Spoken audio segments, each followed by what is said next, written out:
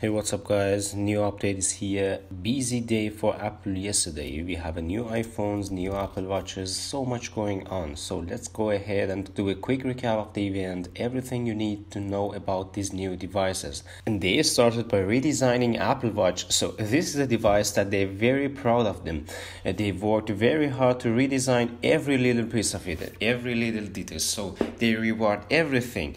There is so much here.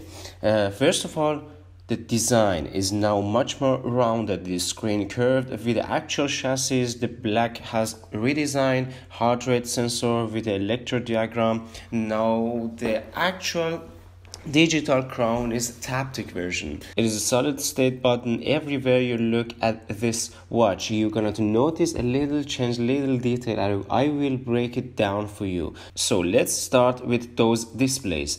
Apple has brought the display to the very edge, so the bezel are rounded. It's the same size of actual physical watch, just screen size have been increased, so it's now 40 millimeter and 44 millimeter. The 40 is 35% larger. The 44 is 32% larger than the previous 42 millimeter.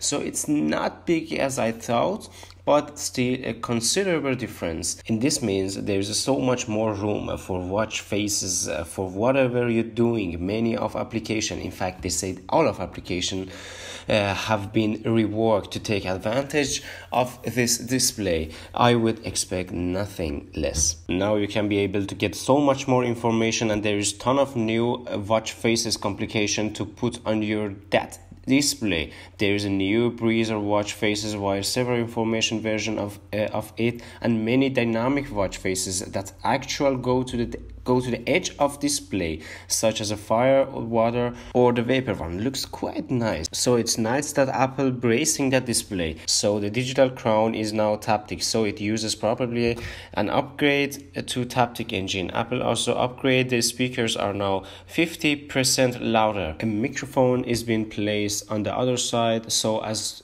to cause less interference. Now there is a new electrocardiogram, and so the reception is better. The back is now entirely ceramic. There is a new sensor. The S4 is 64-bit dual core for first time ever, and it's exactly 2 times as fast as the previous generation, so that means lots more it's possible. Apple also upgraded the accelerometer in gyroscope, so you can get a lot more input information. And I mean, they added a new fall detection feature, so if you fall, you don't respond, it automatically call emergency services. Kind of nice, I guess. The back has an electrocardiogram, which when you touch the actual digital crown, it will send pulses through your body, and they measure your heart rhythm.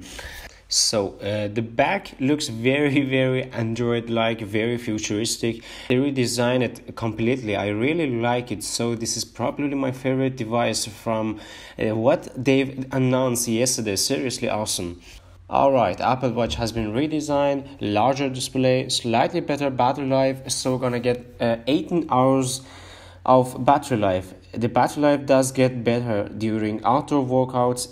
It's up to 6 hours now. The price starts at $399, so there's still a separation between GPS and cellular version go to $499, and Apple version Watch 3 remains $279. Pre-order start in September 14, and it's gonna be able later on September 21st. And watchOS 5 will be available on Monday. So there is the Apple Watch Series 4. Alright, so moving up to iPhone XS in the next video later today. Hope you guys enjoyed this video. Thumbs you liked it, subs you loved it. See you guys next time.